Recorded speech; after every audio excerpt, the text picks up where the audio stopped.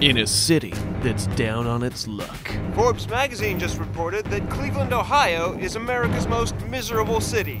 What happens when you take away the city's last source of pride?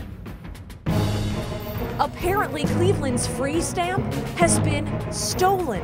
A mayor, desperate to hold a community together, calls upon the only men who can help. That's why I'm asking you, Last Call Cleveland, to find the free stamp and save Cleveland. Someone stole the free stamp! Today starts now. Have you ever seen anything like this? Well, boys, looks like we're in some deep We've got to keep trying! Join sketch comedy group Last Call Cleveland live at Playhouse Square as they try to track down the free stamp to save Cleveland. Starring Aaron McBride, There is no turning back now! Mark McKenzie, Free stamp! Mike Polk Jr.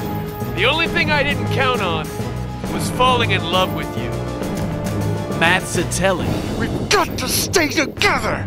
Academy Award winner Meryl Streep, The dingoes got my baby! and 80s prop comic Gallagher. Why do we drive in a parkway and park on a driveway?